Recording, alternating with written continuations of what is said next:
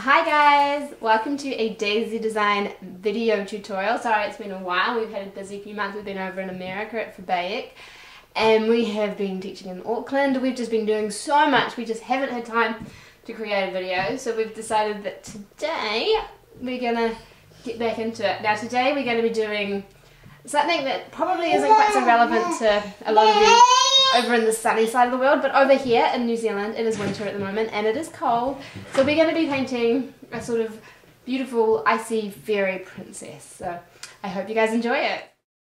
Alright, so I'm going to start by layering down a base of a metallic white. I've got a FAB metallic sort of silver. I think it's actually glitter silver, so it's got a bit of sparkle and glitter in there. Now I'm going to lay this really lightly just over the forehead. I'm going to go in between the design which we've got above the eyes. I'm also going to have a little bit down below each eye. Now if you want, you can add another colour coming in from the hairline and just blending it back down into the centre of the face as well, but just keep it really light and subtle. The next colour I'm going to use is a new Pixie paint from Silly Farm. It's a beautiful blue one. I'm not 100% sure of the colour. And I'm going to load up the middle colour. So I'm going to get just a tiny bit of the dark blue and a tiny bit of the light blue and try and pick up as many as I can. Get a really nice load. And I'm going to start over the eyelid. Just going to sort of get my shape first, and then I'm going to turn my brush so I can fill it out nicely. And I'm going to bring that up and kind of flicking back to the centre of the face. I like to think of a line that runs right down the centre, so all my lines eventually meet up to that same point on the top of the head. I'm going to grab some of the lighter colours this time, and I'm going to do a second sort of stripe just above the other side, just below the paint that I've just put above the eyelid. And I'm going to flick that back around, still grabbing some of that light colour. I'm going to create a bit of a teardroppy, sort of almost like a leaf shape that follows the same sort of curves as the previous shape above the eye, and I'm going to do the same on the other side. So we're just pushing and going out to a nice fine point and then pulling around.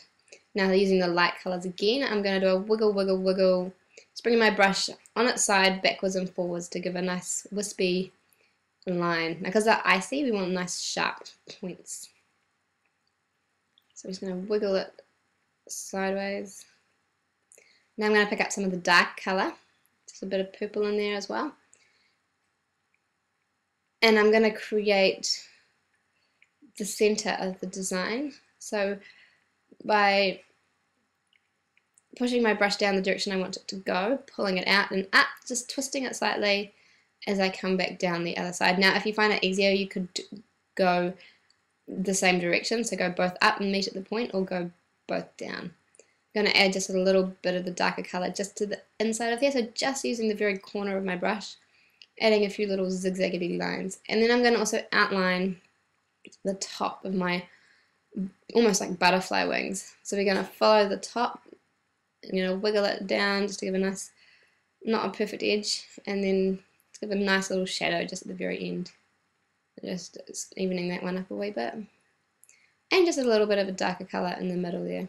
Now with my sponge that I had sponged on the white base, I'm actually going to soften the very edges so it sort of blends into nothing. So without reloading the paint, I'm going to use that and blend the colours down in between the nose to give it a nice tidy finished look. Alright, so the next step we're going to be doing teardrops. Now I've got a little tiny number 2 round brush. It's a Leow Cornell 7000C, and I am bringing all my lines, tiny teardrops, coming into the corner of the eyes. Now I'm keeping my teardrops different lengths and also starting at different points, except for around the right under the bottom eyelash line. I'm going to do a big teardrop and I'm going to get them smaller and smaller and smaller, just outlining the bottom of their eye till they come to the middle of the face.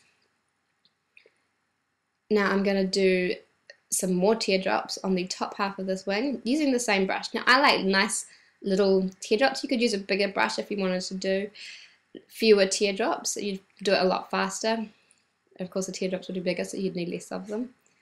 And I'm keeping all my lines kind of curving and pulling back into the point down the inner corner of that eye. So as you can see, varying sizes. I like to do sort of clusters of 3. Even though there's a lot of them, I like to do a big and 2 smalls on either side of it.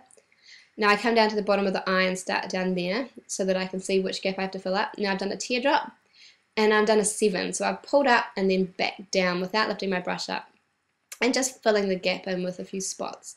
Now I've done the same on the other side. I've carried some of the teardrops through and also added just a few to the first lighter leaf shapes. Now I've got a stencil from a tap stencil which I've picked up from Just Paint, which is fantastic little stencils, and I'm going to use some white. This time I'm going to use a full white. I've got a Wolfe White, not a metallic white, and I'm going to tap with my sponge on the tap stencils. And now you've got to make sure the key to getting a nice clean line is not having it too wet. You don't want the paint to dribble or you're going to end up with a really messy snowflake. So I'm going to get some smaller snowflakes as well. The stencil's great because it's got a variety of sizes and different ones, so they don't all have to be exactly the same. And just finding any spaces that have got open gaps that I can fill. I'm going to add a few just really subtle ones on the white background up there just to sort of fill out that design a bit. And we're going to add a couple just to the cheek. Now I've put a bit of finger marks. I'm going to cover that with a snowflake as well. And just in the corner as well. So anywhere you think needs a bit of filling out. And there we go. That is one beautiful fairy mask. The last but not least, we're going to put on a bit of glitter. I've got some turquoise glitter here from Silly Farm that I'm going to put just in some of the blue gaps. I don't want to go over too many of the details because I'll end up losing them. And I've got her to put her head back and shut her eyes so that the glitter doesn't fall straight off. So the paint's often a lot drier by the time I get to it. I like to put my glitter on at the very end and just sort of following around the edge of those teardrops. Now you can do whatever you like with the teardrops and the snowflakes, but just keep them all nice and consistently thick and heading in all into that centre of the face. I've got the butterfly wings ending going to the centre of the inside corner of the eyes, and then all the designs in the middle are going in the middle of the face. I've added some lighter glitter as well, and there we go, super sparkly fairy winter ice princess. I hope you enjoy it. See you next time. Bye.